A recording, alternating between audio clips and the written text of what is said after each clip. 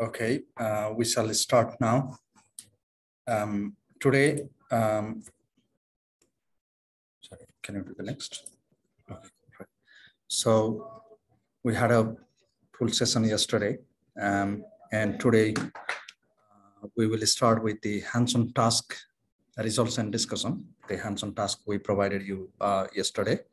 I hope you have managed to do the task and also submit the response. We saw a few of the responses online.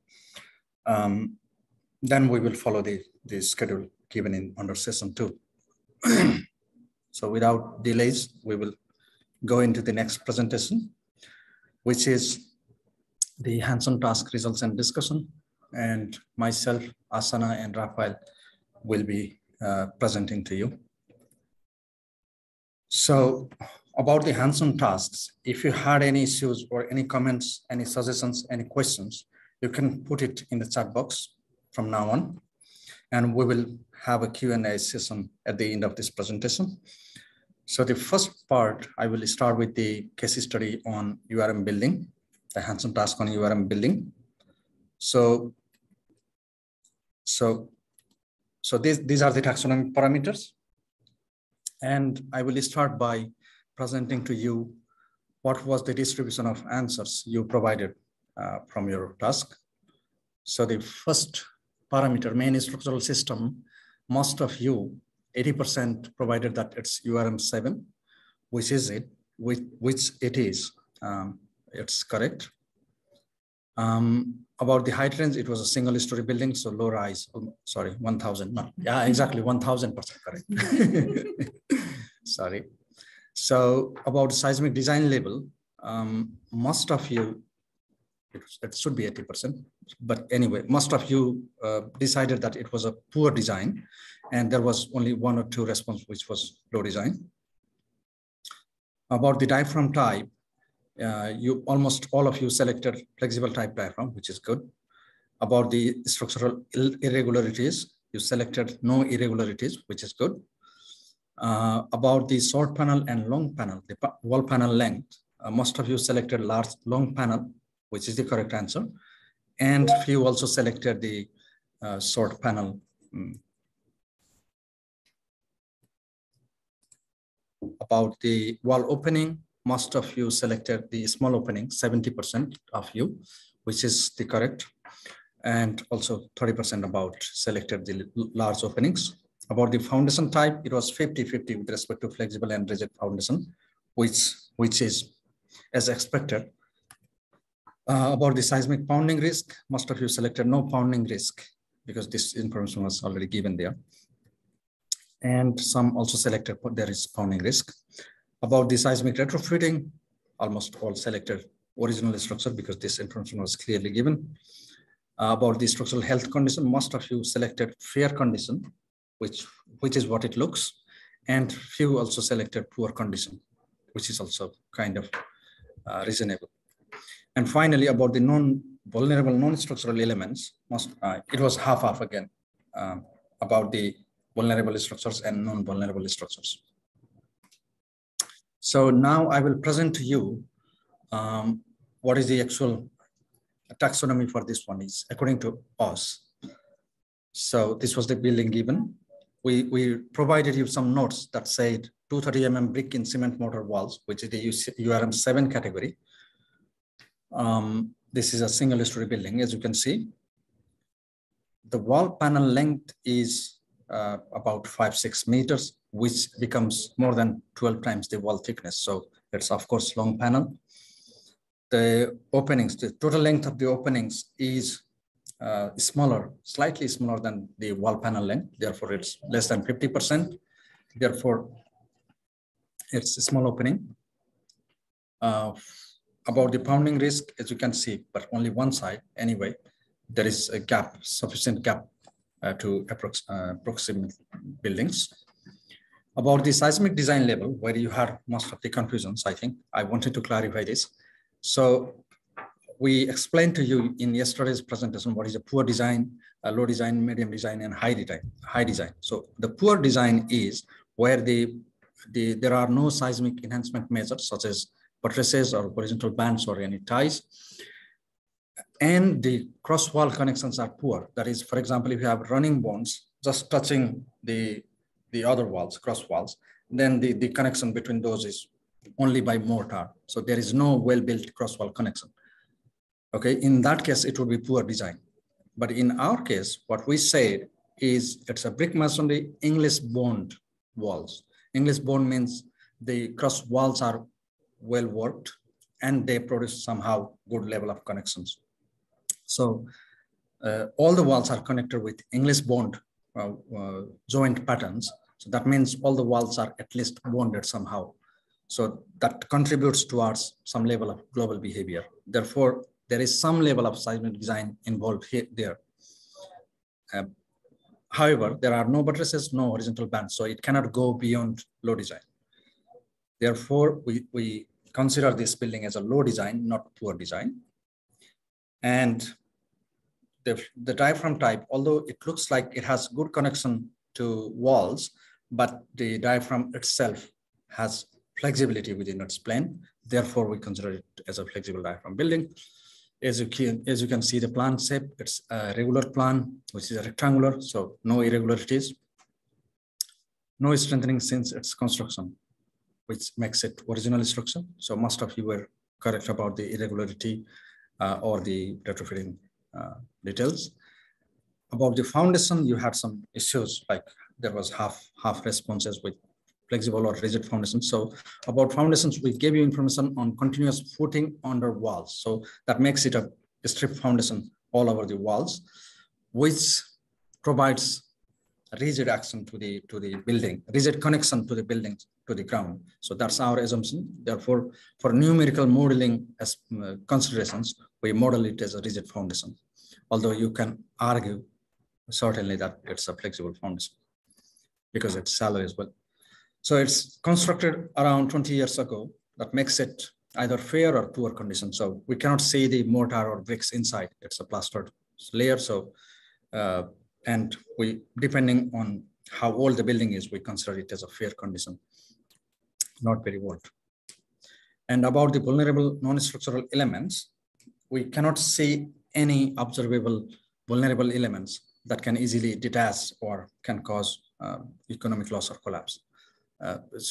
Fatalities to human. So we consider generally non-vulnerable, non-structural elements.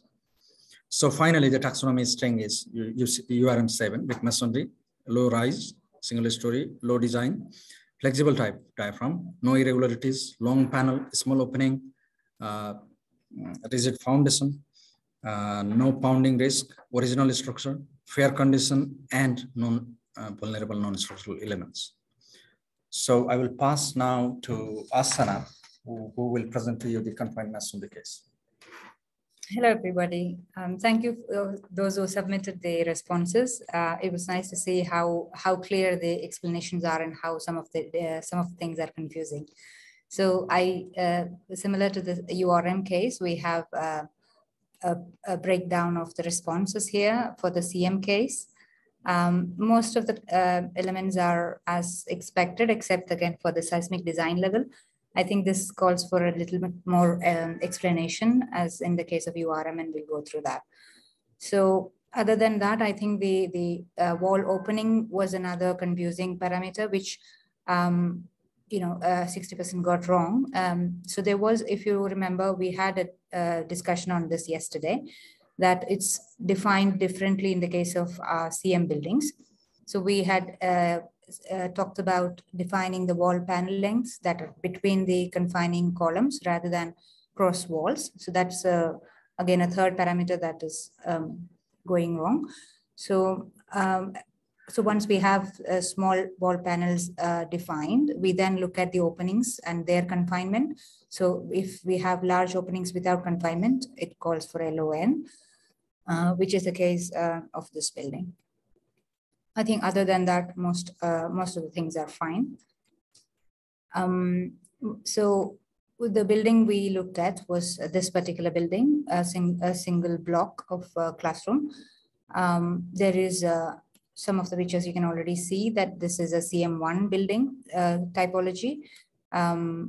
with no pounding risk because there is no not very close buildings around. And we have large unconfined openings, low-rise single-story building. With respect to the low seismic, the seismic design level, we had mentioned that you can assume good connections. This was just to show a difference between the example case we discussed earlier yesterday. So it's easy to go wrong because it's hard to find what is the level of connection. Also the sequence of construction, whether they did the masonry first and then cast the RC columns and beams, or the other way around. Assuming that there is a good connection because there is rough edges between the two elements, we had given a good connection. And because there is no sill band or lindel or roof band, we can say that it's not more than low design. So why what is the difference between the poor and low is that it's mostly coming from the interfaces between the RC elements and the masonry elements. So in the traditional case, we should be having,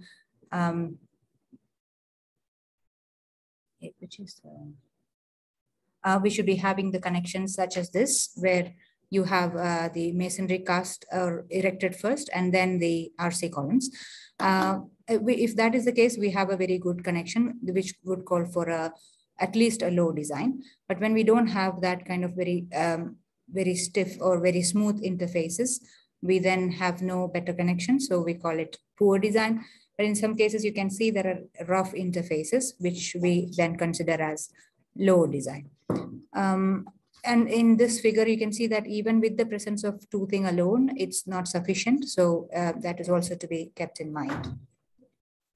So the remaining parameters regarding the flexible diaphragms, short panels, considering that in the case of CM, we had defined short panels to be less than 3 meters of length for this thickness of the wall, which is okay in this case if you see in the plan drawing here. So it's a fairly good condition, or fair condition at least, if you consider also the exterior figure. So considering all that, we have the string now generated here. So I will now pass on to, a few more parameters considering the original structure. I think these were directly given in the explanation, so it was not causing much trouble. I will now pass on to Rafael for RC. Thank you. Thank you, Asana. And yes, lastly, we will see the case of the reinforced concrete building. In this particular case, similarly as the others, we got 100% of the good attribute for the main structural system, which in this case it was RC3. We also saw that all of you identified the number of stories, which is very good. The seismic design level in here, we have some difference. 60% of you define low design, while the other 40% indicate it was a mid design. In here, we have like a particular condition that we will talk in a few slides, why we should select in this case a low design seismic level. In the case of the diaphragm type, it was straightforward that it was a rigid diaphragm, since we have a concrete slab in this case. In terms of the structural irregularity, we have that almost all of you identified that the building has like no type of irregularity, but some of you identify a horizontal irregularity. We saw also some confusion in the parameter 6 in the wall panel length, in which for the specific case of reinforced concrete, we have short span and long span. In this case, the correct answer was short span, but almost all of the people who answered indicated was a long span. In relation to the wall openings, remember that when we talk about wall openings in RC buildings, we talk about the relation between the column and the beam. So in this case, 60% of the people answer regular column, while 40% indicate that the column was weak in this case. In relation to the foundation type, we saw that 80% of people answered rigid foundation, which is expected, but of course, here's some level of uncertainty since we don't know the soil type, but assuming that in this case we have isolated footings from that were designed for each one of the columns, we feel safe to define that the foundation will be rigid. Seismic pounding risk was very clear for all, since all of you answered that no pounding risk was expected in here. And in relation to the seismic retrofitting, of course, it was also clear that the building was the original structure and it didn't have any type of retrofitting. Then we have the structural health condition. Most of you indicate good condition, while 20% indicated fair condition. In here, there's also some like subjective points of view that could be like one side or the other. But what is clear is that this building is not in a poor condition. It is mainly in a good condition, but someone can say also it is fair. And finally, in relation to the vulnerable non-structural elements, we have that almost all the people answered that there were non-vulnerable structural elements. And this was clear from the pictures, as we will see in the following slides. So remember that the building that we shared with you was this. We can see in this building some conditions that are relevant. First, we have in here very clear a short column effect. There is no isolation, as indicated also in the slides that we share. There was no isolation between the masonry infill walls and the column elements. So it is clear that this is an RC3 building. It is mid-rise, it has 2 stories. We can in here define that this is a low design, since we do not have any type of consideration related to this short column consideration or collapse mechanism. So this can be understood or can be concluded from the pictures. In this particular case, we also had the structural drawings, and from them, from the drawings, we can see also that this was designed for a low design hazard zone. So this is clear from the additional information that we didn't share with you, but what we can also very safely conclude is that this is not a high design building, or it's not a poor design building. Like, we avoid both of those extremes values. Also, the building has no irregularities, and it is a rectangle in all directions, so we wouldn't have any problem in that sense.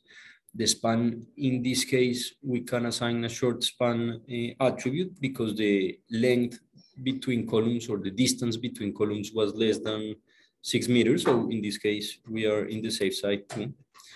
As I mentioned before, the rigid foundation in this case was assumed. And it is also clear from the picture that there's no pounding risk. Also, it is clear that it is an original structure and the condition is good, even though someone can argue that the condition is fair, but that will not modify heavily the vulnerability function. Finally, from the drawings, you can also identify that in this case, we have a regular column condition. The rigid diaphragm is also straightforward from the pictures and also from the construction type and the materials that are usually used in this type of buildings. And in here, we didn't see any type of bookshelves or ceilings that are not well attached. And for that reason, we define that in this case, we have no condition of vulnerable non-structural elements. So, of course, this was only taken from this picture. If more pictures are available, we can see with more confidence if there are or not, but it is safe in this case to define this. Now we will have a moment for questions and answers. What we have seen until now are the 3 case studies that you had. Some of you answered, some of you don't, but the idea in this space is to open the chat. If you want to open the microphone, you can also do it, and we will be happy to answer any questions. I don't know if you have any question in the chat. Nothing yet.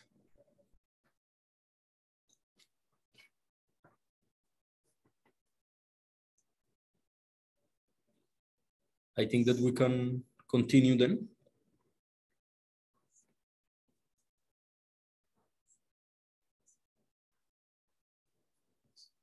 Okay, for example, in this case, yes, but for example, we saw in here that some people were not like very clear if you need to assign a mid design or a low design. And I think that this also happened not only in the reinforced concrete case, but also in the unreinforced concrete case and in the confined masonry case.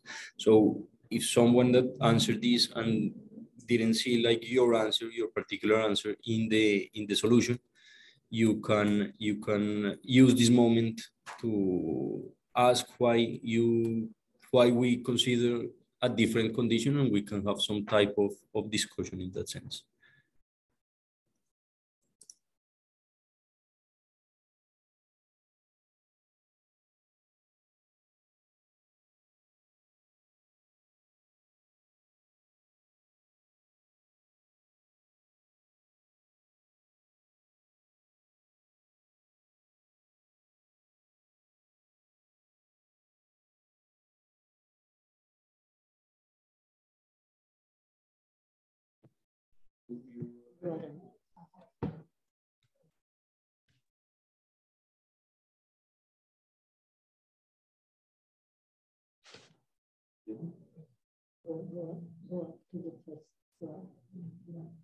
Up.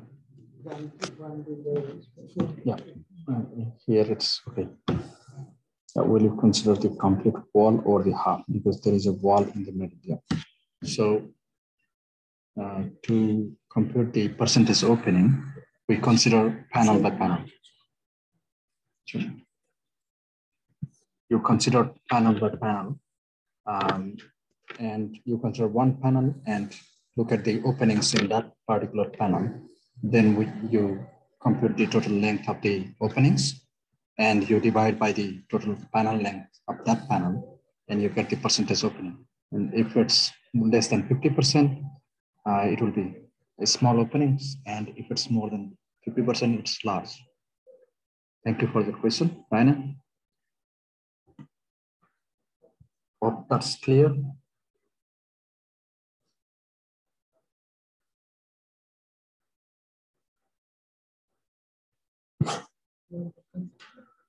Yeah, if you have any further questions, for example, in the seismic design level or any parameter that made you confused during the task,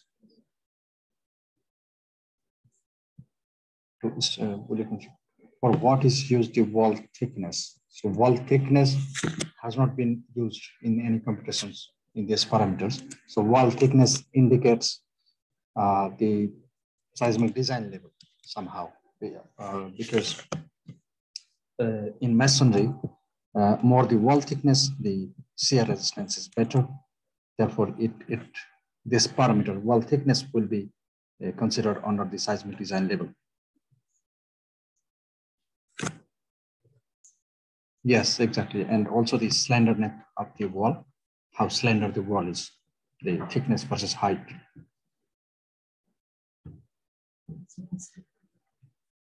Okay, so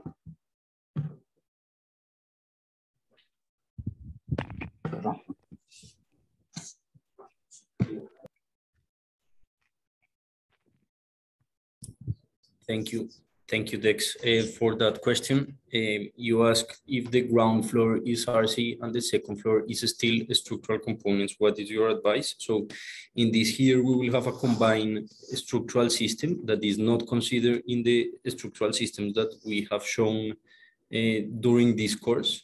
But I think that in that case, the best thing to do is to define a particular structural system that contains these two materials as a combination, and do all the different assessments to this new index building that appears. So what we did with this taxonomy and what you have been looking during this course was what we did for the buildings that are more common in the world. So that's why we are restricted to these like generic characteristics. But when you go to the particularities, you will find that kind of examples. And in that case, I think that you need to add that to the taxonomy as new information. And the good thing in here is that this is like dynamic in that sense, that when new information comes available, it is very easy to integrate in this system. Thank you.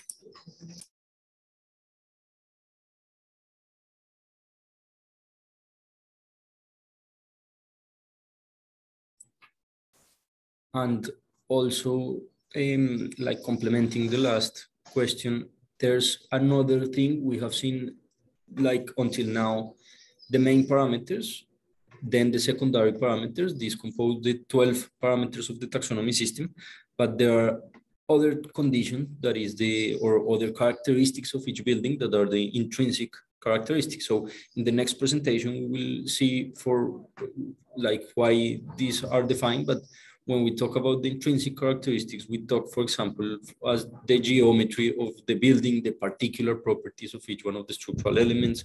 So in that sense, all those minor details can be included as an intrinsic characteristic of a particular taxonomy strength. For example, if we go to a building with a very low, like with a low level of compressive strength in the concrete, then we can identify that into the intrinsic parameters and define this in the model and then obtain a vulnerability for that particular building that we are analyzing.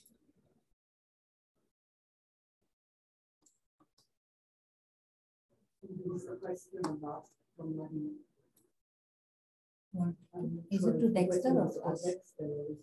I think it is for Dexter. I don't know. Just ask it.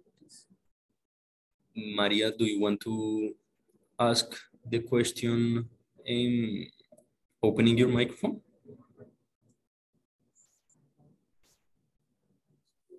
Yes, sir. Good evening po.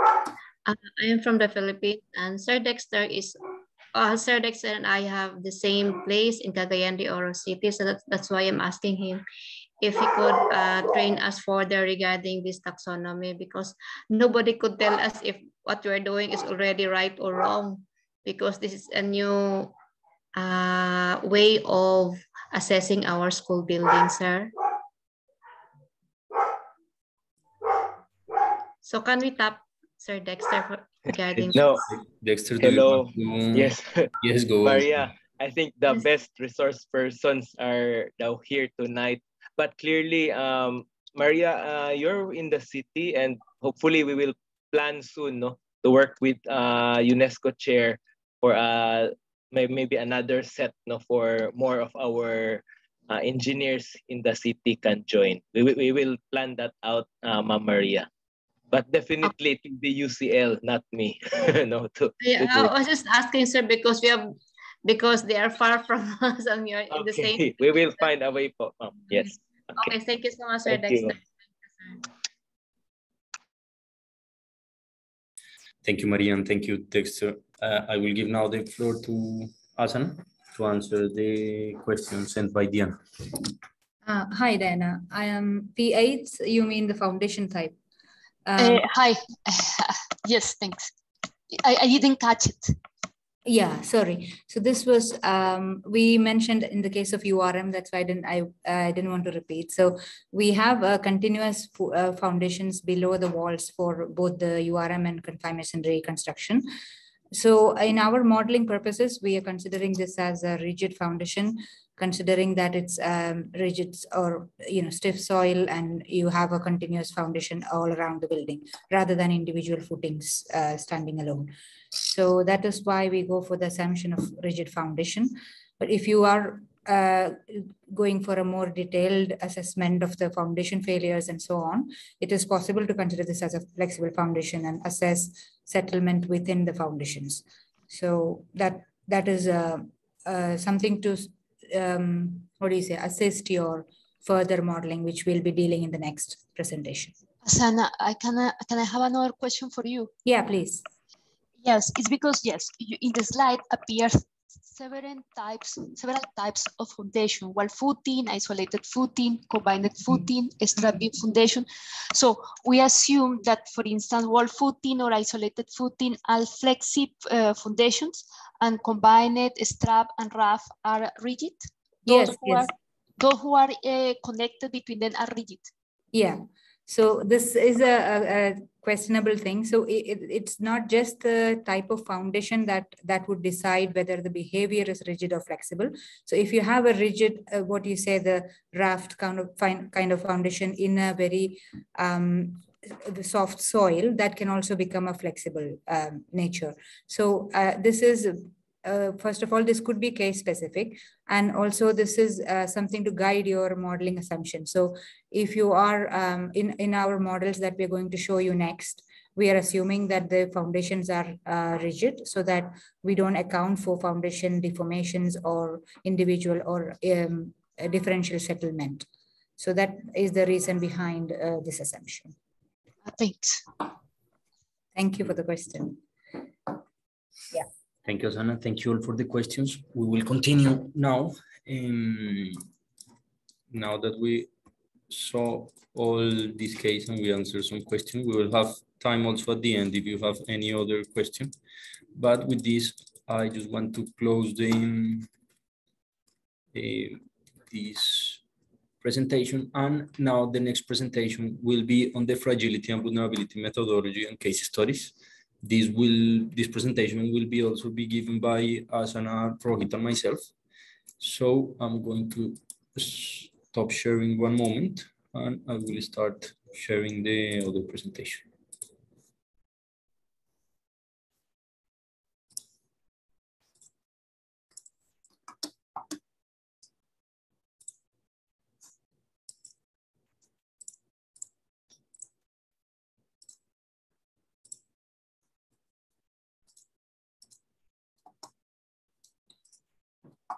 Okay, so the idea of the second presentation is to answer the question and try to understand a little bit how fragility and vulnerability can be derived. For the moment, until now in this course, what we have seen is to identify main typologies, how to classify them, and at the end obtain this taxonomy string. So I can apply this, for example, in a whole national portfolio or a regional portfolio, and I can identify the several unique combination of taxonomy strings. But at the end, what I need to do with this is then understand in the second phase. I don't know if you remember, but Dina told us in the first presentation that the risk is comprised by exposure, vulnerability, and hazard. So this, what we have seen until now, is part of the exposure, and then we can use also this information to derive then the second model of risk, that is the vulnerability. And the vulnerability at the end, what we want to characterize is the behavior of the building when a particular hazard is increasing. So for this, in the GLOSI methodology, we develop a particular, like some particular steps to derive fragility or vulnerability functions. So this, we are going for in details for each one of these, but it starts with the hazard definition. So we need to have some time history records. This, since we are talking about a seismic vulnerability, we will need to have some seismic records. Then the second step is to define the index buildings. At the end, what buildings I'm going to model and I'm going to obtain the fragility and vulnerability. The second step, once I define the index building with the main, the secondary, and the intrinsic parameters, is to model the buildings, to do a mathematical model, a 3D nonlinear model. And with that 3D nonlinear model, then we can obtain the EDPs, which refers to the engineering demand parameters. So this can be done through an incremental analysis that could be detailed or not. What we are proposing here is to do a simplified incremental dynamic analysis, an incremental static analysis based on the N2 method. We will explain that in a few slides. And then we derive this methodology into two possibilities. The first one is to derive fragility functions that could be derived building-based or component-based, depending on the information that you have and the amount of detail that you want to give to your analysis. Or you can derive vulnerability functions. So the fragility functions, what they show, and you can see in this part of the screen in here, is for each one of the damage states, what is the probability of exceeding that damage state for a particular hazard. So if we have, for example, 3 or 4 damage states, we will have 3 or 4 particular functions or fragility functions in here. So when we talk about vulnerability curves, we talk about the integration of those fragility curves, and we will have only one line in here that correlates the intensity measure with a mean damage ratio. So in here we have probability of exceedance, and in here we have mean damage ratio. So we can see that these vulnerability functions can be building-based as well or component-based. When we talk about building-based vulnerability functions, we can go from the fragility to the vulnerability, as we will discuss also later. Or we can do a component-based assessment in which we analyze each one of the components of the building and integrate the losses for each one of them to obtain a vulnerability for the whole building. So in the first part of the presentation, I would talk about the hazard and the definition of index buildings. When we talk about the hazard, the idea or what should be done in a particular project is to use records that are consistent with the seismicity of each one of the regions. In this particular case, we are showing, since we are not located in any particular region, we propose, and also in the GLOSI framework, it is proposed when assessments are global assessment, to use the ground motions that are proposed in the FEMA P695, in which they define 2 catalogs of ground motion, the far field ground motions and the near field. They have different characteristics, different PGAs, acceleration, PGV velocity, different distance to the source, minimum magnitude for each one of the records or the earthquake that generate that record, and they were also rated in different soil types. So from now on, we will be using the far field ground motions, but this is open, and at the end, if you are, for example, in a project in El Salvador, then the best thing to do is to use ground motions that are consistent with the seismicity of El Salvador or any particular region that you have.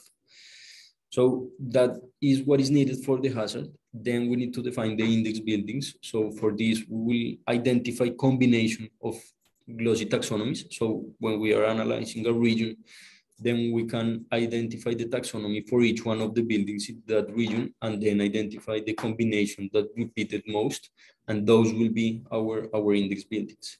And in particular, in the GLOSI library, you can find several index buildings in which we combined for this project some years ago the main parameters, and we obtained different combinations for load-bearing masonry buildings and for reinforced concrete buildings. So this information is available, and we will show you later how to access. But what you can do at the end is just click on this link. You can also Google the Global Library of School Infrastructure, and you will have this link directly to the World Bank page. And there's a lot of resources in there that you could use. And in here, we talk about these main parameters that are the first 3 parameters in the taxonomy. Then we have the secondary parameters, as we already discussed. But in here, we added these intrinsic parameters that we talked also a little bit ago. And in here, we talk about, for example, geometry of the buildings and the components of the buildings. And we also talk about the material properties. So, for example, I can have 2 buildings with the same taxonomy, but with different intrinsic parameters. This means that, for example, a building with more classrooms, a building that have a different geometry in plant or something like that. In particular, for the buildings that we use for the hands-on exercise or task, we are going to see how this can be applied and what type of intrinsic characteristics are needed to define the vulnerability function. So As you remember, we have the URM building, which was a URM 7 low-rise, low design level. We also have the confined masonry building, which is a CM1 low-rise, low design. And finally, we have the reinforced concrete building, which was an RC3 mid-rise and low design level.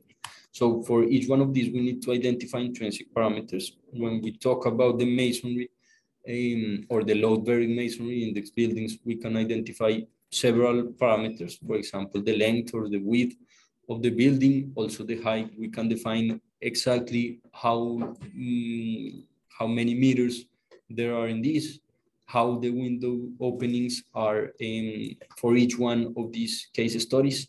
The wall thickness is also very important for the modeling and so on, that related to the geometrical characteristics.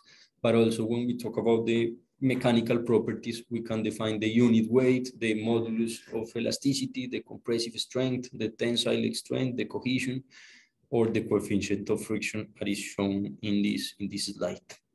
And similarly, for reinforced concrete index buildings, what we have in here is the elevation in each one of the sites. We know where the masonry infills are and how high they are. And we also have the plant of the building in this case.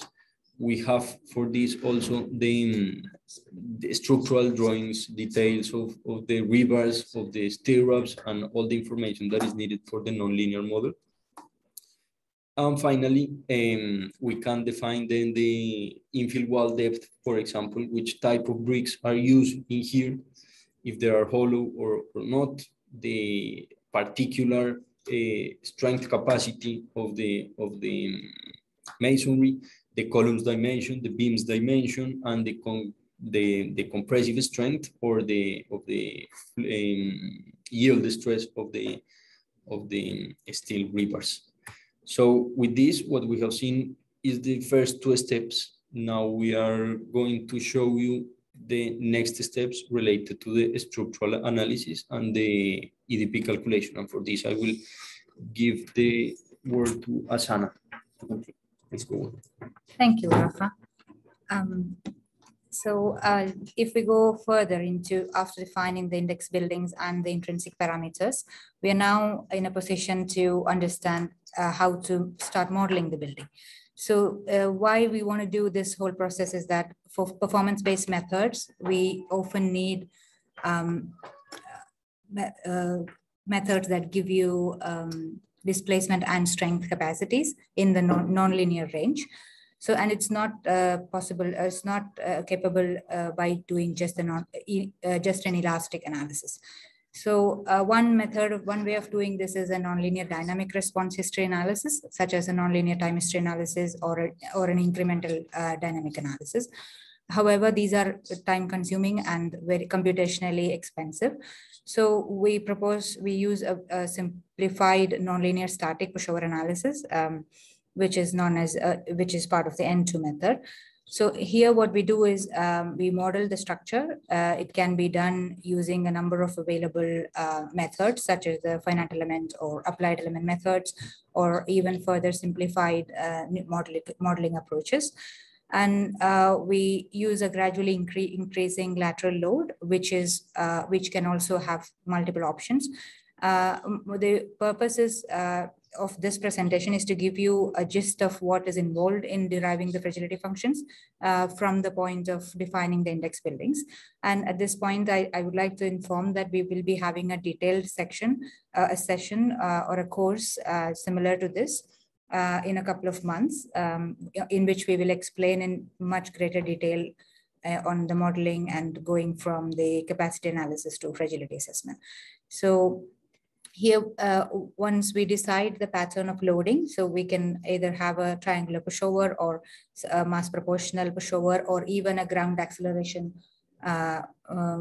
increasing ground acceleration kind of pushover. So once we do this, we are in a position to see the increasing capacity, the response of the building in the nonlinear range. Which then corresponds to different damage levels, from slight to moderate to extensive and complete damage. Now we have the pushover curve from the numerical analysis. Once we have this curve, the N2 method involves converting this multi-degree of freedom systems pushover curve into a single degree of freedom systems capacity curve. Now, so far we have been deriving this in the base shear versus top displacement space.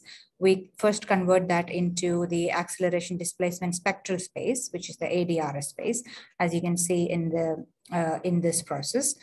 And then we have this capacity curve, which is the original curve, which we can then idealize into an elastic plastic curve and identify the damage states on them.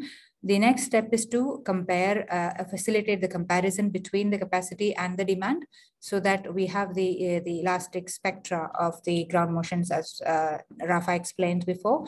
We bring them down to an elastic spectrum and then have a comparison of the idealized capacity curve with the spectral space. So it graphically directly gives us the performance point, and we also can identify the points.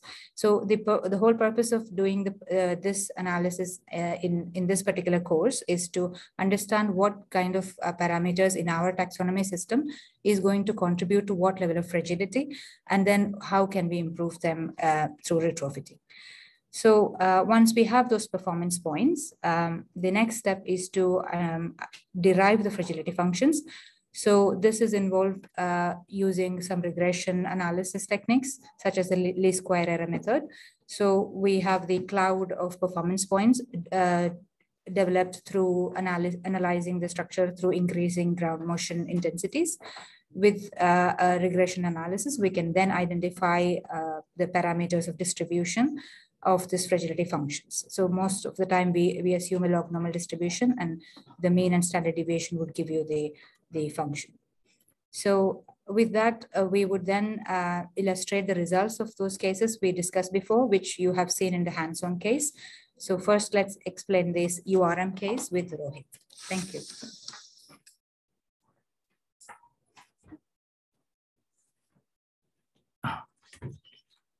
Yep. So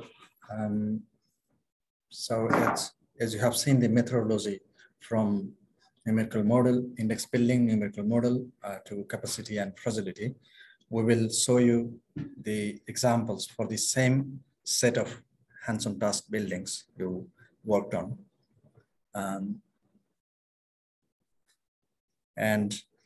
So I will start with the case 1 on reinforced masonry building. As you can see, it's the same building you worked on in yesterday's task. So this is the numerical model. We have created this model in extreme loading for structure software element method. I will not go into details of that method now. I will present to you first the failure mechanisms, how the building behaves under lateral loading. As you can see, the loading direction in the long direction, your out of plane walls are most vulnerable. They are almost detaching, while the in-plane system is still standing with very little damage.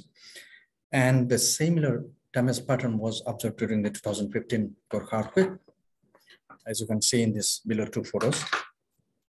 When loaded in the transverse direction again, there is the out of plane vulnerability of the walls, as you can see. And there is a proof of similar damage pattern from the 2015 Gorkha earthquake.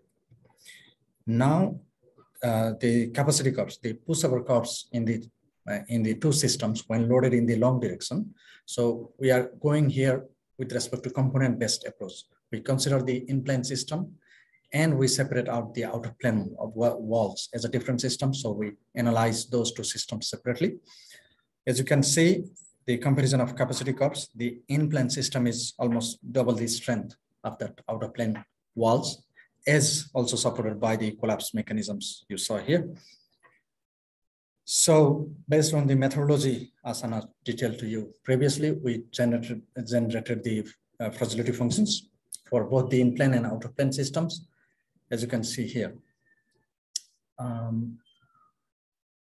So now Asana will present to you the confined masonry case. So here we use the same numerical approach, the applied element method using the software extreme loading for structures. With this building, we showing you the longitudinal and transverse direction loading. It is very similar to the URM, except that in this case, we also have the in-plane walls contributing significantly into the load carrying capacity. So in this, in the pushover curves, I'm showing you the out of plane maximum and average displacements versus the top shear, the base shear in both the cases. So you can see similar damage or the failure mechanism developing where the out of plane gable walls are toppling over from the building in the longitudinal direction loading. Similarly, the out of plane walls in the transverse loading are developing a out of plane bending mechanism. So why this would be different if we had assigned a poor design level is shown here. So as we remember, we had this issue of assigning low or poor design level. So in the low design level, we had assumed that we have good connection. So before actually these out of plane elements falling out of the building, they do have some level of capacity to mobilize the in-plane capacity loads, in-plane wall capacity. But in the case of poor design, because we don't have any good connections, it's the out of plane portions of the walls are just detaching from the building without mobilizing as much of in-plane capacity. So we stick with the condition of low design as we previously discussed, and then we continue to develop the fragility functions. So this is a representation of the cloud of performance points as we discussed, and then I did a least square method to derive the fragility functions as shown here. So we can now discuss the RC case. Sorry, so this would be a comparison between the two cases where we have the X and Y direction loading. And the black line you see is the maximum considered earthquake intensity of the region where the building is located. Thank you, Sana.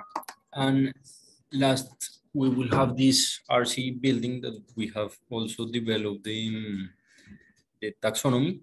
And in this case, we have a numerical model of each one of this index building. This was made in another software that is named Perform 3D, that maybe you are also familiar with it, in which each element was modeled by a fiber elements, and the masonry infills were modeled as these orange elements that you have seen, that you can see in this picture. So based on this, we obtained then the capacity curve, and from the capacity curve, using the incremental N2 method that Asana explained a while ago, and the least square method or the regression method that you prefer, we can then derive these fragility functions that you can see in here. So you can see that there are a lot of particularities for each one of the cases. And at the end, the result will be 4 of these fragility curves. Now we will pass to the vulnerability curves derivation. This is the last step of the methodology that is presented in this red box right here. So there's one way that is a building-based approach in which at the end you have a fragility function or a set of fragility functions for a building that was obtained as the ones that we presented above. And what we can do is to define the damage probability of intensity for each one of the intensity measures. So for example, we can stop in this line and see what amount of or percentage in here or damage probability can be assigned to each one of the damage states. And then we can convolve all those with the cumulative cost of repairing that particular damage state. So we will pass to damage to a loss function in which we have the mean damage factor or mean damage ratio as presented in here. And then we have the component-based model. So in this case, we don't want to go directly from the fragilities, but to obtain their own vulnerability functions. And for this, you can then develop a component model in which you can establish each one of the components in each one of the levels of the building, the structural, the architectural, and the contents components. You can assign a fragility function for each one of the components. So this is a fragility that does not refer to the building, to the complete building, but just to a particular component. For example, you can see that this fragility is for a node between a column and a beam. This was obtained from the FEMA P68. And there is a set in this document of fragility functions for several components. And it's also very important to define the cost of repairing each damaged state for each one of these components. So once you do all that, then you can integrate all the losses, and one possibility is to use a vulnerability functions integrator such as Fumbul that is available in the CAPRA webpage. And this, at the end, what this program does is to integrate the losses considering uncertainty through a Monte Carlo simulation. And there's also some additional consideration that should be included, that can be included in this program, but are important to consider in any vulnerability function that you use or that you derive. And is how you will consider the residual drift. For example, if a building with a high residual drift, then you need to collapse it and build a new one. There's also important to define the intensity level with no significant repair cost, or the maximal acceptable repair cost for total replacement. Then you can smooth this curve and you will have your vulnerability functions.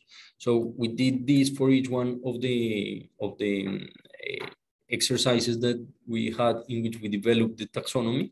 So in here, there is the unreinforced masonry building, the taxonomy that was developed that Rohit explained us, and the corresponding vulnerability function. So we can see a high vulnerability seen from the beginning and complete damage around 1 G as PGA.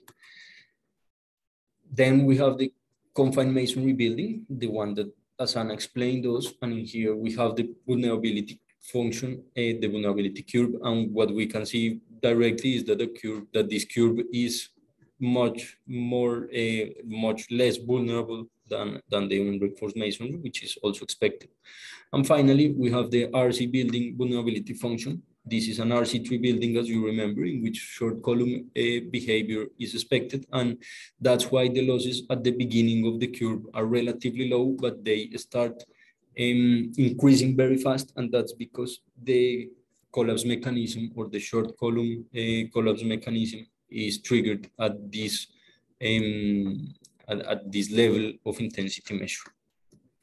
And here we can see a comparison between the three. As you can see, the unreinforced masonry is the most vulnerable. Then we have the reinforced concrete building, and we have also the confined masonry. So, for example, if we compare for the same, for a particular PGA, for example, 0.4 PGA, we can see that the damages will be around 50% for the reinforced masonry. If we want to get that same level of amount of damages for the confined masonry, we will need a 1.0 Gs PGA, and we will need around 0.6 or 0.7 spectral acceleration. So this is also important to have in mind. The first two curves are in terms of the peak ground acceleration, while the third one, the RC building, is in terms of the spectral acceleration for the first structural mode period. So just to finish this presentation, we just wanted to remember you that all these resources are available in the GLOSI webpage. I'm going to open it very fast in here. So you can enter to that link. You will have the Global Program for Safer School webpage. You can go to the library, in which you will find the catalog of building types, taxonomy, vulnerability reduction solution, some tools for data collection, and some in-country data. You can go, for example, through each one of these, for example, to the catalog of index buildings, and you can open for example, this LBM, that is an Adobe low-rise with low seismic design. You can see the taxonomy parameters, and you can click in this link with the particular taxonomy, and you will see then the details of each one of the taxonomy parameters that were selected.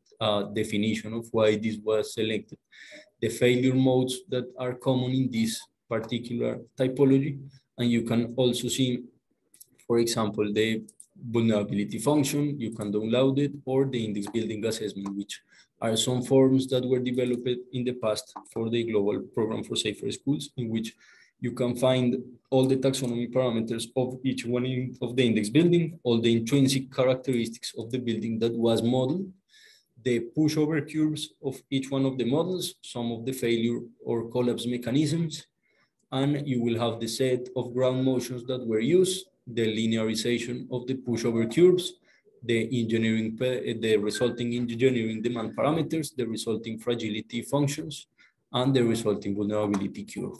In here, you can also find some references that are useful and that were used to develop this particular curve. So thank you very much. With this, I will now give the word to Rohit that will start the group discussion on possible retrofitting solutions. So go on, Rohit.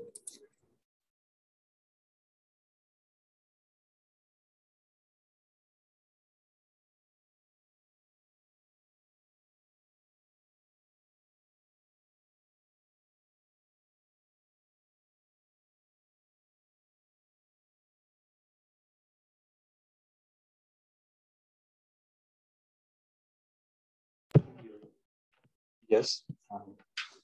I have to.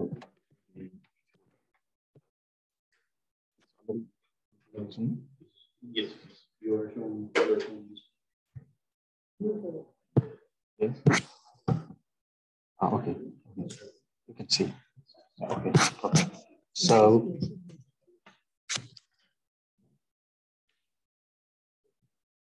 So welcome back again. Thank you very much, Rafa. So the next presentation is about the group discussion on possible retrofitting solutions for the buildings that were given for the hands-on task or were showed during the fragility vulnerability competition. So for this discussion, we will do some focused group discussions, and we will provide structural information and vulnerability assessment results that we showed previously to you in this presentation. And we will consider the same 3 buildings, one each for each of the 3 breakout rooms. So one for URM, one for confined masonry, one for reinforced concrete case. And please join the breakout room that is more interesting to you, or you want to participate in the discussion, or if you are left, we will assign you to one of the rooms. So no worries. And here are some prompts for the discussion. So what? It's open now. You can choose.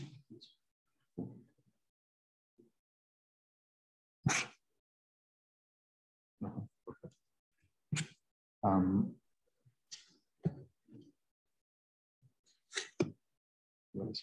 will move. Okay. So I will briefly tell you about the prompts that are good for starting initiating the discussions. So which taxonomy parameters need more attention to respond to and why? How can we improve the seismic resistance? And what level of retrofitting? Is it local wall level or column level, or does the building need a global level of intervention? And what is the resulting taxonomy string after the retrofitting? How we can see the difference in the taxonomy string after the retrofitting? Please select the room you want to participate in the discussion. Yep. Lagi.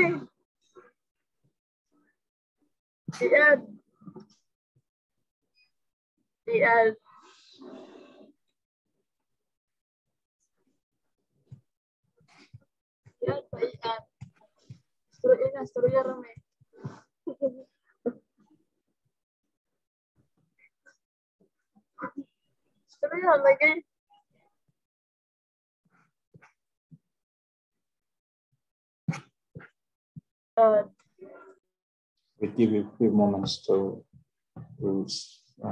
select your room. Please choose and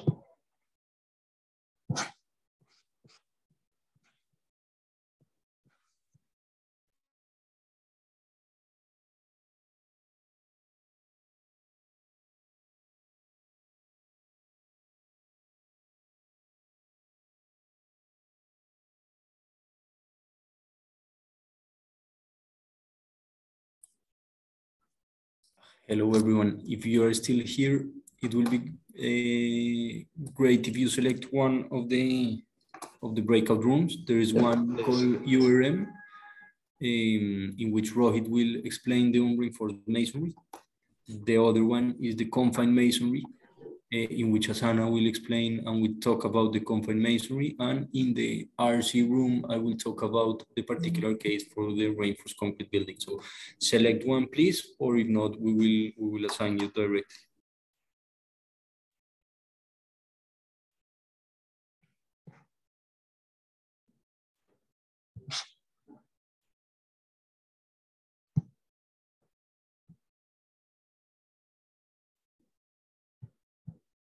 please join. There are still 14 people who have not joined one of the groups. Please. Yes. Let's give them 2 minutes, Rohit, and then I will assign them direct. You can go to the reinforced masonry room now. I will leave too.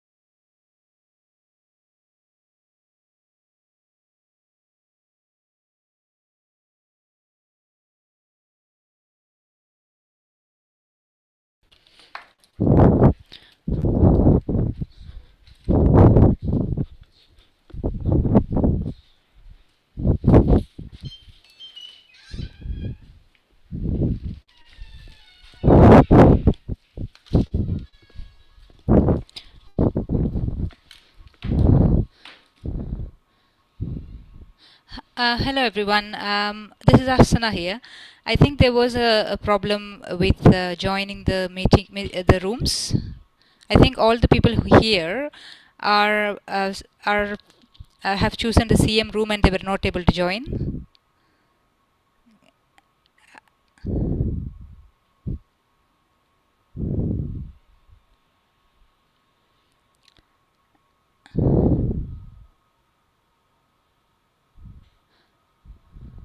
So sorry for the trouble if you were having any technical issues. So now that we're in the main room, we'll continue the sessions as we have planned, and we can have a discussion in the end if you missed the CM session. Thank you.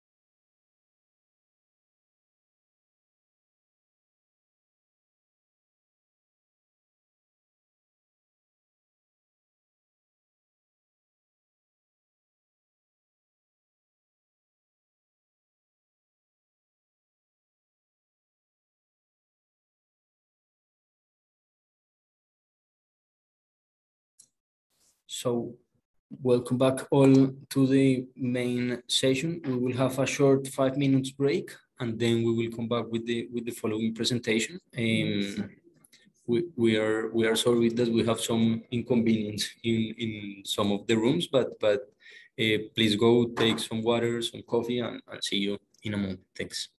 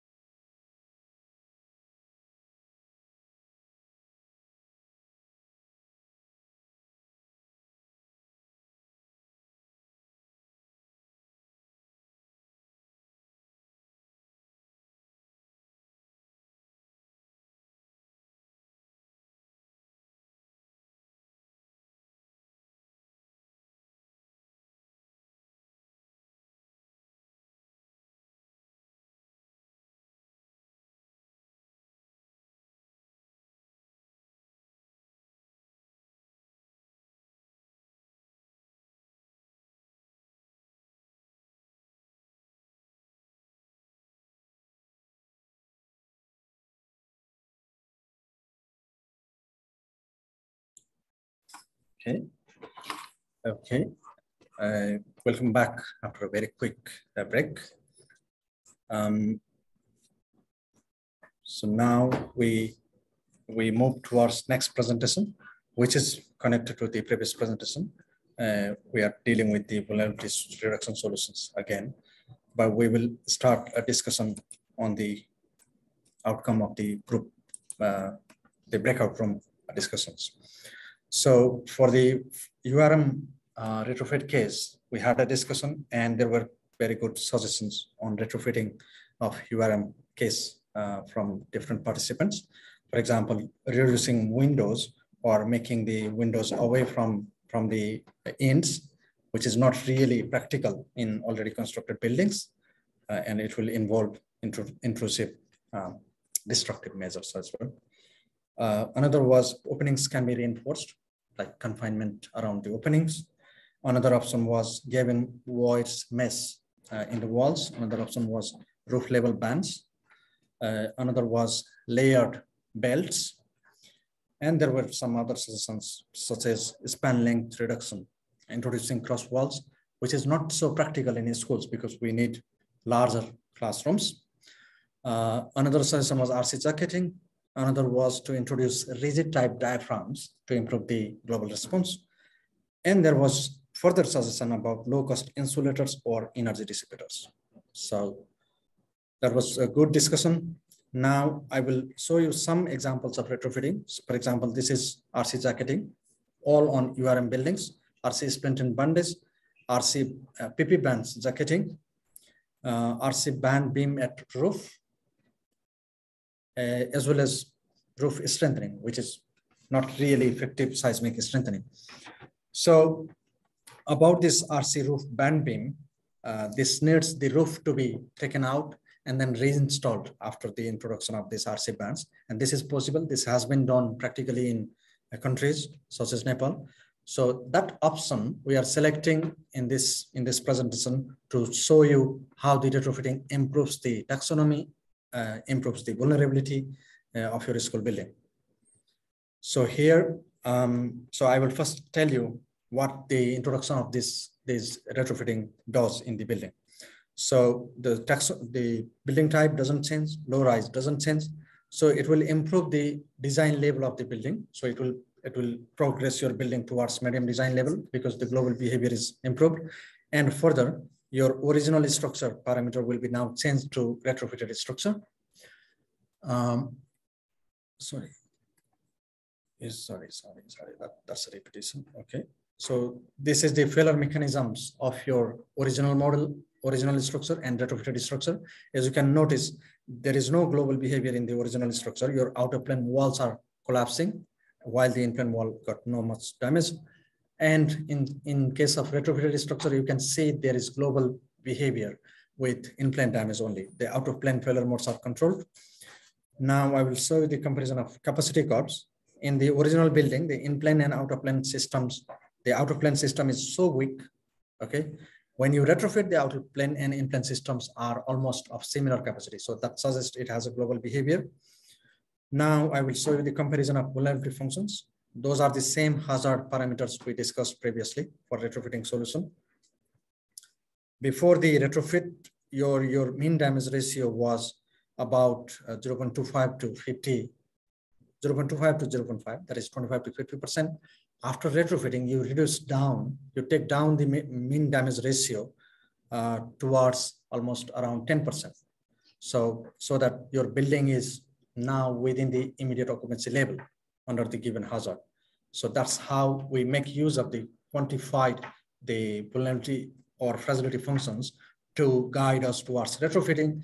And this shows you how the taxonomy also helps in this process of strengthening.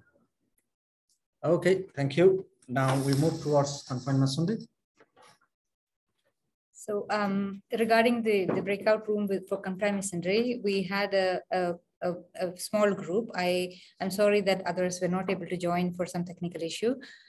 We had discussed possible ways of retrofitting or improving the performance of the building we saw. Some of the things that came up was the ferrocement or GFRP overlays, which has been attempted in some countries, at least in the laboratory scale. And this method such as wire mesh or the ferrocement, this has been done in real cases in some of the projects we have previously worked on. Other things such as the reinforced concrete shotcreting on the ground level to improve the shear capacity of the walls is an option. So one of the suggestions that came out was to confine the openings and also to improve the level of confinement in the whole building. So this is something that we attempted in the numerical modeling.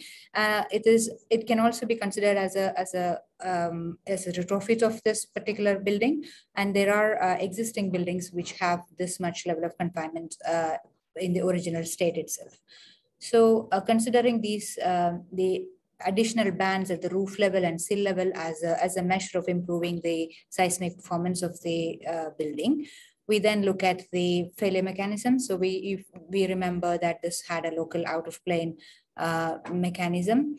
And now with the better confinement, we see that it has a much better global behavior where the in-plane walls are developing shear and sliding cracks, and the out of plane deformations are controlled. And we see a significant change in their capacity. And again, the fragility functions, when we go from original to this retrofitted building, we see how much of this probability of exceeding the moderate damage level is improved or reduced.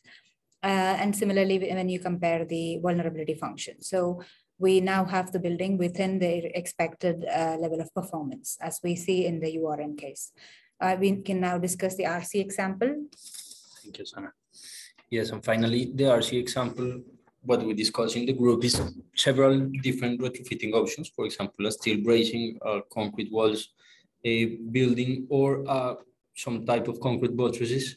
At the end, what we define or what we saw is that masonry infill walls should be isolated from the structure to avoid the short column effect, but also the resulting frame. Now with the building, with the masonry isolated, it needed to be retrofitted, and these are the three possibilities that we suggest. So as you remember, we have this taxonomy for this particular building. We define the capacity curve and the vulnerability curve in the current condition. And we can see that the structural deficiencies are short column, low stiffness, weak floor that could be generated due to the short column, and a strong beam and weak column mechanism. So therefore, the three possible or retrofitting alternatives are steel frames in the first story. In this case, we are looking also for steel frames in first and second stories. And the third option is a concrete shear wall in first and second story. So graphically, you can see the building like this. This is the steel braces in the first story only. So you can see them in here in both sides of the building. And you can see now that the taxonomy string will change. Now we have an RC4 building, not an RC3.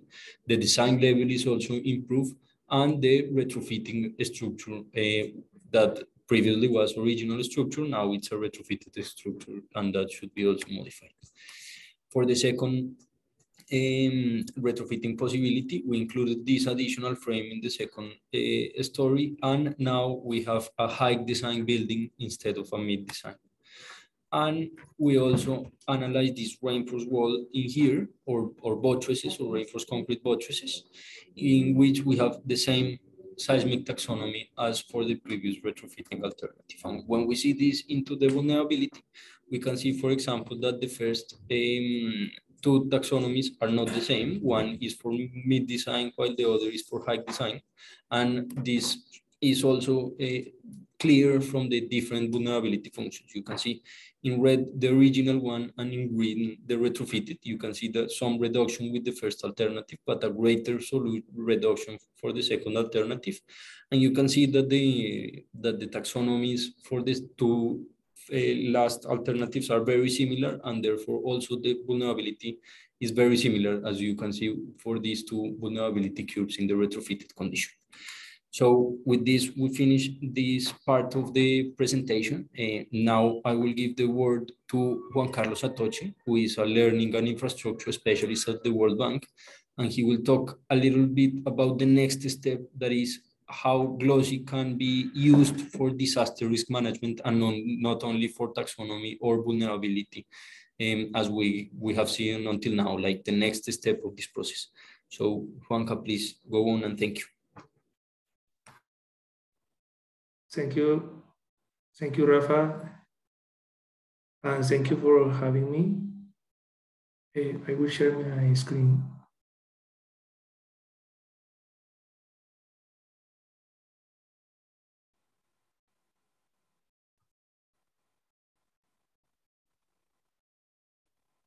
Are you seeing my screen? Not yet, Juanca.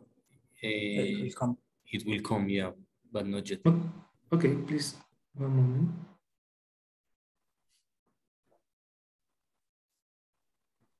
Now, Yep. now we can see it, Juanca. Google, please.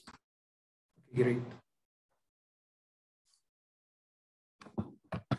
And in this part, I will provide a different point of view of the GLOSI application. I will describe its relevance in terms of disaster risk management policy formulation. As you know, at the global level, several crises are affecting governments, their priorities, and their infrastructure needs.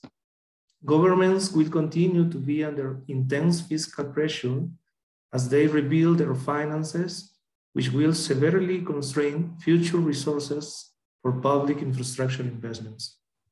On the other side, infrastructure investments are subjected to increasing levels of complexity as is being called upon to meet multiple objectives and to deliver multiple benefits in the short and long term. For upcoming years, countries should invest scarce resources in a smart and strategic way to produce learning-oriented, resilient, inclusive, and sustainable schools. To get there, we should improve the way of doing investments through institutionalization, planning, formulation, and materialization. After our technical assistance in Central America, the Global Program for Safer School is formulating an investment framework to provide strategic orientations to improve the quality of school infrastructure in these challenging times. Those orientations will guide decision makers and practitioners through 4 components and 13 subcomponents of the investment process. Those orientations are key to guarantee the delivering of value to students and their communities. Strategic orientations go from early stages started with policy design up to operational stages dedicated to maintenance, for example. In this framework, disaster risk management is integrated in each component and subcomponent. GLOSI has a relevant role in the design of public policies, the identification of needs, and the conceptual design of investment programs. Modern public administration is result-oriented, and GLOSI has a relevant role in terms of the formulation of disaster risk management policy. The main message is, GLOSI is key to generate quantitative evidence during disaster risk management policy formulation. And this is a must to reach a positive impact in the quality of DRM policy implementation. In the formulation phase of DRM policies, policy justification, policy logic, and policy feasibility are factors that influence and determine the implementation phase. I will elaborate on this. A policy should respond to a need. Ideally, the analysis of the need and the resulting choice of policy options should be evidence-based. GLOSI offers a comprehensive and innovative way to generate a strong justification of a policy. For instance, in El Salvador, GLOSI was relevant to identify risk metrics which were used in combination with other metrics to justify a national policy to improve learning environments. With this justification, school infrastructure got a position in the strategic investment plan of the Ministry of Education. This was very relevant. In Latin America and the Caribbean, most of the government don't consider the improvement of school infrastructure as a strategic objective in these 5-year investment plans. If school infrastructure is not there, financial resources won't be available to implement relevant reforms. The clarity of the policy logic, I mean goals, target, and causal theory, and the priority of goals in the policy regulations impact the operational stage in the implementation agencies. GLOSI offers a robust and transparent way to define goals and their prioritizations. For instance, in Dominican Republic, GLOSI was key to provide priority goals to start a seismic risk reduction program. With this prioritization, the Ministry of Education, MINER, got the baseline to move forward in the short term, reducing seismic vulnerability following a cost-efficient way. The origin and the rationale of a policy and the extent to which decision makers take into account the practicalities of implementation all affect whether and how a policy gets implemented. GLOSI uses a set of parameters that are easy to communicate during implementation phase. For instance, in Peru, the investment program, Plan Lima, was implemented targeting a specific group of school buildings built before 1970. The taxonomy identified during the formulation phase was easy to understand by the technical teams at the project implementation unit. In this next slide, you can see the results of these applications. In this slide, you can see the project in Peru. This is a small, or this is one project of a group of projects as part of the National Plan of School Infrastructure in Peru. In this project, the Plan Lima project, $20 million were invested to benefit 265,000 students. The program was oriented to improve the quality of school buildings built before 1970s. As you can see, between 2016 and 2020, the government was focused in the demolition phase and the installation of temporary classroom. Right now, the government is preparing the detailed designs for the new schools called Bicentenario schools. In El Salvador, this is the last example, the GLOSI was used to define a baseline of seismic risk. With these seismic risk metrics, combined with poverty metrics, enrollment matrix, and overcrowding matrix, the government decided to prioritize a group of schools facilities to implement their policy called Growing Up Together. This policy is focused to support early childhood development, and another strategic project called My New School. My New School aims to promote innovative learning and to strengthen the community integration. Thank you for this time, and I hope you can take advantage of this different point of view of GLOSI. Thanks. Hi, hello everybody. And thank you very much, Juan Carlos, for the very interesting presentation. I wonder if there is any body that wish to make some quick comments or ask any question to Juan Carlos. This is a rare opportunity.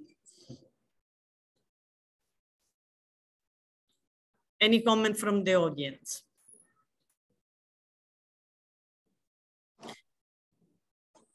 So my particular question to Juan Carlos is whether this, thank you very much for the overview of how GLOSI can be used to determine the, and to underpin both, let's say, investment policies, but also decision-making at the time of implementation. Could you actually maybe tell us how these different experience that you have identified are actually, let's say, recorded and analyzed in order to move to the next phase or improve the way in which how we learn lessons, in other words?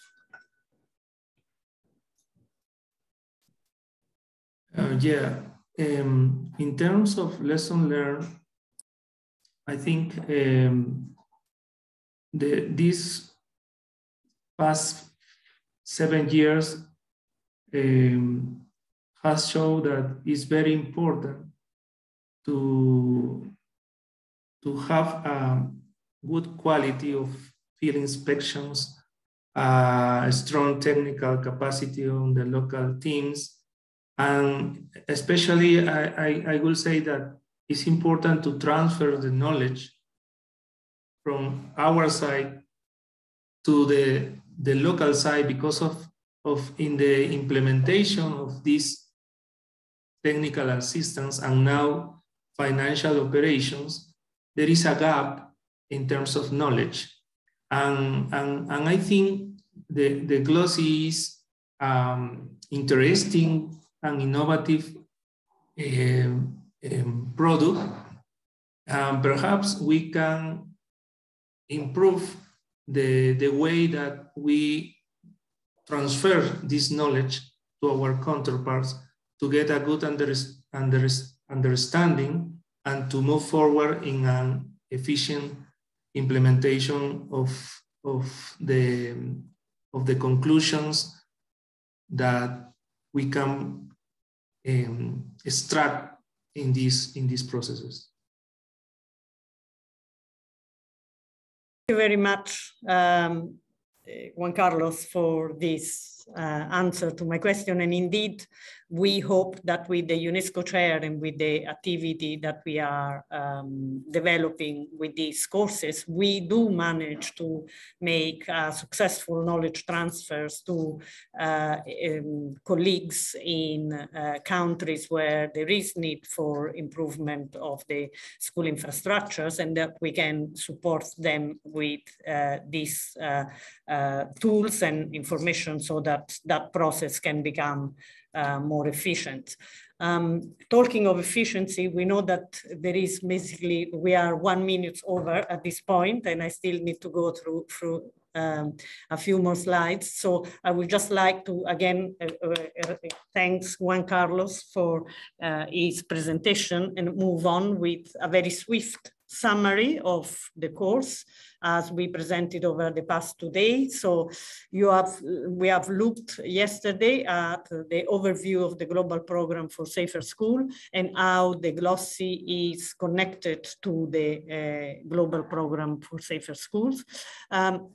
We also looked at the exposure and vulnerability concept in disaster risk management and how those concepts are fundamental to understand the resilience of the school infrastructure and how that resilience needs improvement. And we have mainly been talking about buildings in these 2 days, but we shouldn't forget the human component, the people that are actually using this building.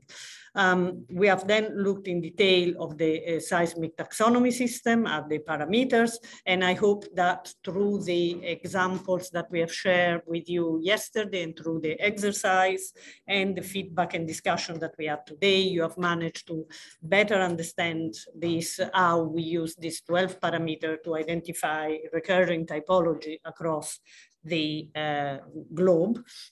We have also seen the important nexus between the exposures and the building that we see in the field and what their characteristic and constructions details means in terms of fragility and vulnerability. We will do much we will do a more in-depth course about this in September.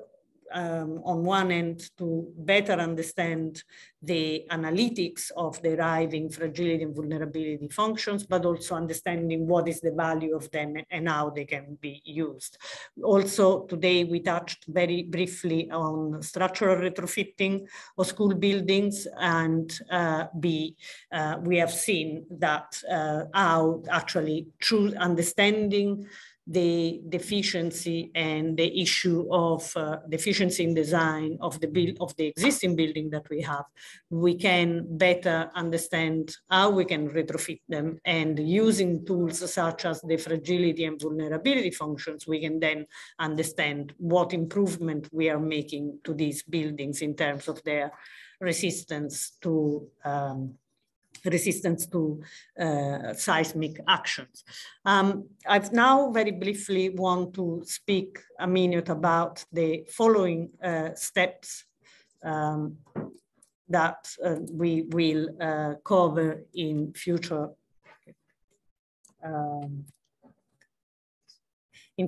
time. Sorry, there was a problem with the slides not moving. So yesterday we have seen that the roadmap to safer and resilient schools, and we have seen what are the connections between GLOSI and the roadmap, and the fact that in particular we answered to point 1 and 4 and 5 in terms of defining the risk and resilience, and also the issue about number 6, intervention strategies. But there are other elements that, for instance,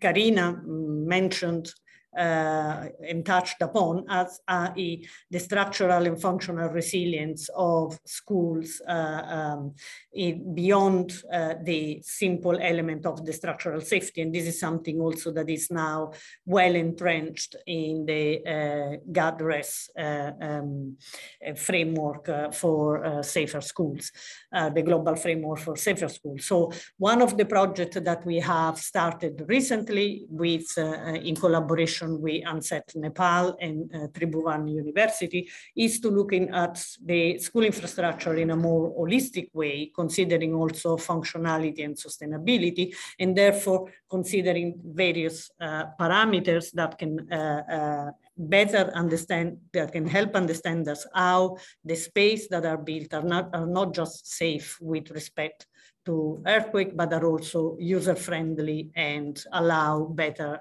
education. In that respect, a number of Rohit has been recently to Nepal and collected data on a number of schools, some of which have been rebuilt after the earthquake in 2015, and looked at their new construction, whether it complies with new national earthquake standards and codes, and what are the functionality aspects of it, and also how the retrofit is working, is going along. One other issue that we are keen to understand is how we can ensure the minimization of disruption of education, and this is also something that Karina mentioned yesterday, following a natural hazard. So in this case, we are looking at a project in Cagayan de Oro in the Philippines, in collaboration with our colleague from Xavier University. Some of them are online now, and we want to look at the nexus between the school infrastructures and the road network, and what happens in the immediate aftermath of an event, and how we can, for instance, a flood or indeed an earthquake, and how we can minimize that period of time between the event and the what we call recovery, the return to normalcy. What are the alternative measures, not necessarily structural, that we can put in place in order to make sure that students don't lose days of school or don't lose days of education. And we are doing that with using artificial intelligence and intersecting two different approaches, the Bayesian network and the agent-based approach, in order to better understand how the two systems, i.e. the road network and the school infrastructures work, but also how they are used by the community and how the community interacts with them before and after an event. So watch this space, and there will be soon some output in relation to this. A third project that we're working on is a project on decision-making frameworks. So Rafael has mentioned this in some of the comments. So the idea here is to understand better how choosing different reinforcement strategy can improve the overall school infrastructure system. This is something that becomes very meaningful when we look at the global scale or when we look at the regional scale for a nation to decide where to apportion money. So we are looking at ways in which we can identify different building typology across a large portfolio, understand what are the constraints, from the financial constraints, and how we can best allocate those resources in order to optimize the level of intervention so we can increase resilience by improving the quality of the building that are already there in existence. Again, this is a project that, as Rafael has mentioned, is pursuing in his PhD, which is hopefully soon to be completed, and it will be, in fact, it's already under publications in journals, so you might soon see some interesting outcomes. Finally, just to remind you about the future courses that we intend to run. So we will have a pause in August. Today in London is 40 degrees, and hopefully it will not continue like this, but has been a challenge to be able to deliver this in the last 2 days, given the temperature. For some of you, these are not super high temperature, but here we are totally unequipped to deal with them.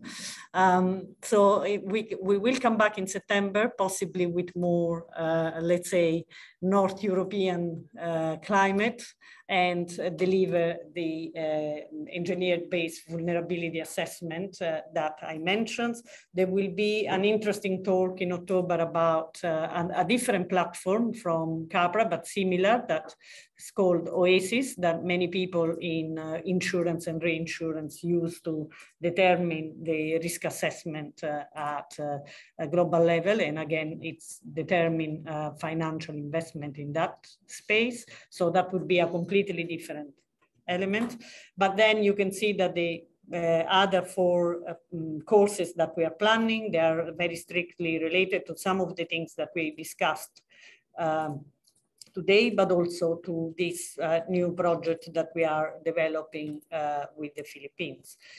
Finally, you will find some information and reference here, both for further reading of the things that have been discussed and have been presented today. If you want to deepen it, please go on the GLOSI website, but also there are a number of paper and learn journal that in further provide greater depth from a technical engineering point of view, but also other references that we have used throughout. And with this, unless there is any further questions or comment, we would like very much to thank you for your attendance on behalf of the whole UNESCO Chair team. And thank you again for participating in this course. And we look forward to hear from you either through emails or visit us on our website or send us other type of connection. Thank you very much, and very nice for you to be here today. Thank you.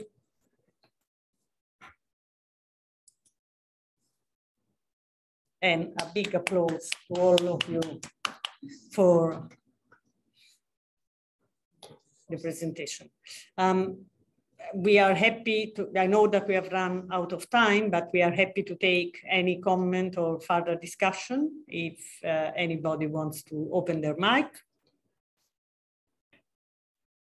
Are there any OpenSys course memories that we can download?